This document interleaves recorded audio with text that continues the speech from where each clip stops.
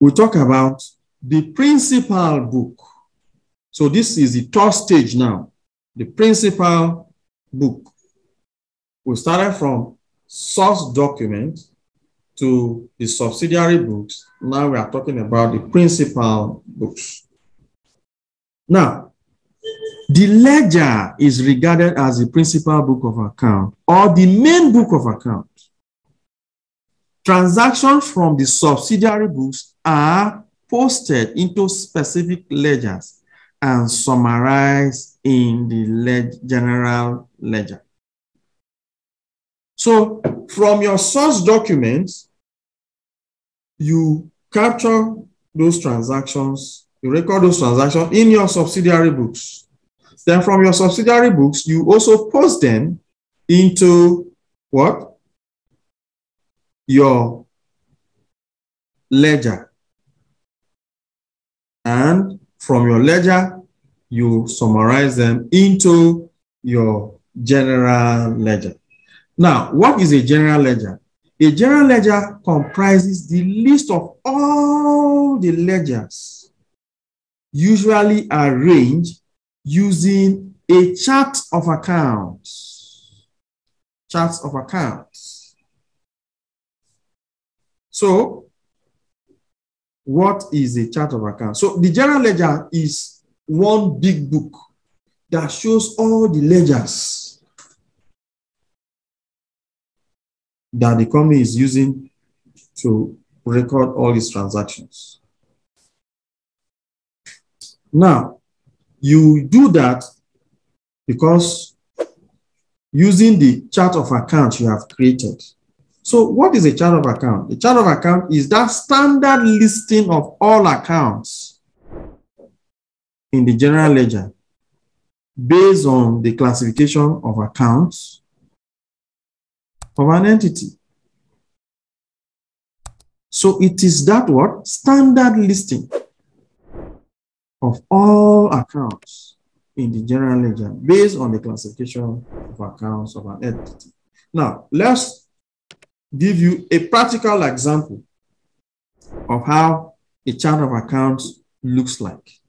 So this is one chart of account for property, plant, and equipment. So this is a technical name, property, plant, and equipment, which is under non-current assets. Now, before we call it fixed assets, but now it's called what? Non-current asset. Non-current asset simply means that these are items that you are not going to use within just 12 months. So it spans across several years, 1 or 2 or more years. So such assets are classified as what? Non-current assets. So non-current assets, you now have this technical name called what? Property, plant, and equipment. So you can see the code here is what? 10000. That is the code. Now, under that code, you will now have land as a class. So all items relating to land, if you want to post them or you want to see them, you have to come to 10010. So that is where you see all land. Then you now have 10020. That is where you now have building. Then 030, motor vehicle. 040, furniture fitting. So that is a standard way of classifying or categorizing the ledgers. So for each of these accounts, when you open them, you see details of all the land that the company has or the organization has. The second building all the buildings. The third one, all the vehicles are recorded in that chart of account. Now, you remember we talked about journals using journals to correct errors or reclassify or passing adjustments. So here, if somebody mistakenly posts motor vehicle into land,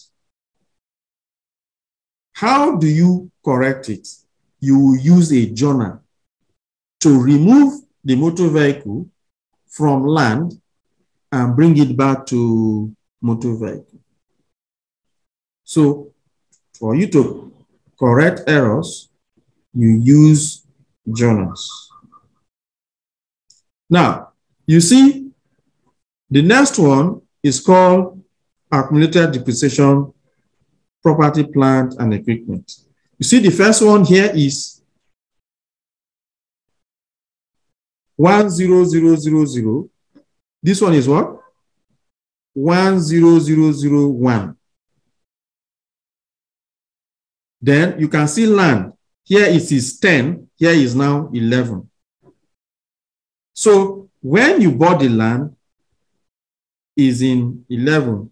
If you do anything to the land, it will now come to 10011. The same thing for building.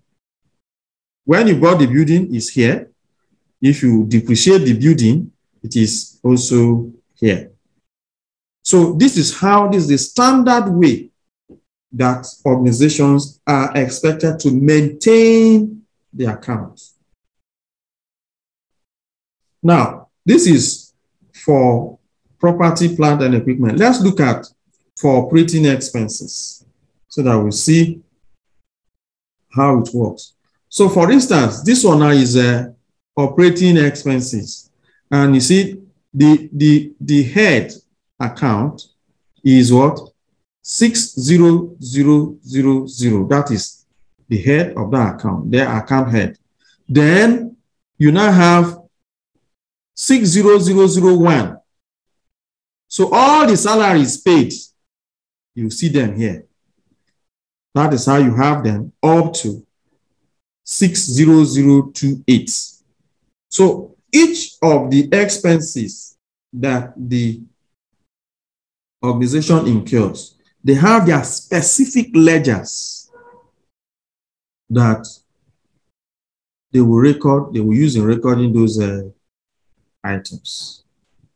So that is a charge to the account.